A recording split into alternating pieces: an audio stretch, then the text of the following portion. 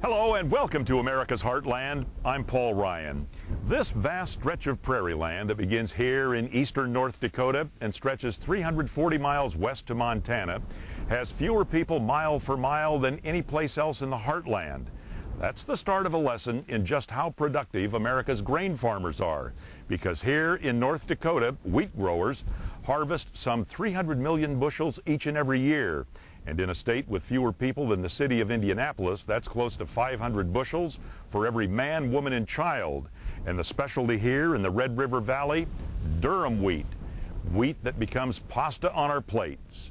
Farmers here grow more than half the nation's supply, and we'll begin today's show with a look at just how they do it. It's an enduring American image, amber waves of grain under broad Midwestern skies. On an August morning near Starkweather, North Dakota, they stretch as far as the eye can see. I and my son farm 6,000 acres. More than 19,000 of the state's 30,000 farmers grow wheat. This will be my 49th crop. About 4,000 of them specialize in this, durum wheat. This happens to be a good area for durum. Scientists say the agronomy of the state is ideal for this hardest of the so-called hard wheats. That means cool temperatures, dark prairie soil, and open space. Lots of it. Dale Anderson's 3,000 acres of durum are the result of half a century's experience. He's particularly pleased with this year's crop.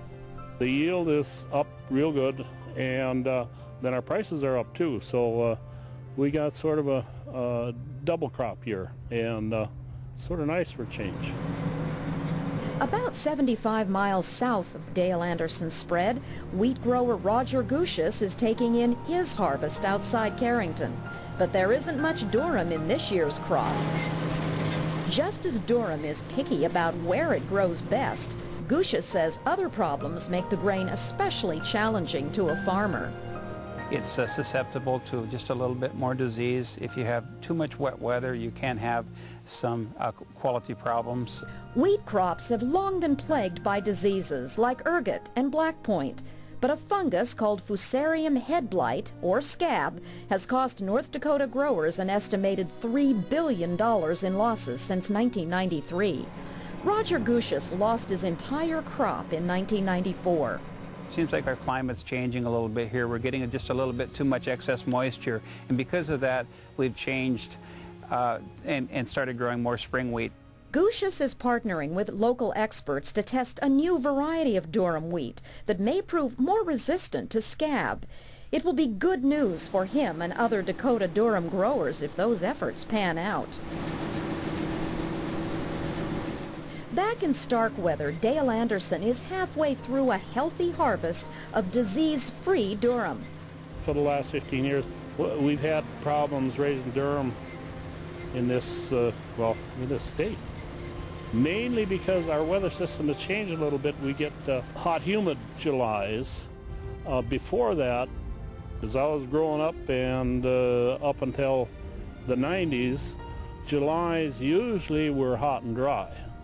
When you got a wet, humid July, you've got diseases working on it and bugs. So, yeah, this year we had a fairly dry July. Here, you don't have to get very far away, and they had some pretty wet weather. Depending on the weather in any given year, the combines might come out anywhere from July through mid-September. Durum is a delicate grain. For the harvest, timing is everything. The grain has to be cut and threshed quickly. Not far away, the pasta makers are waiting.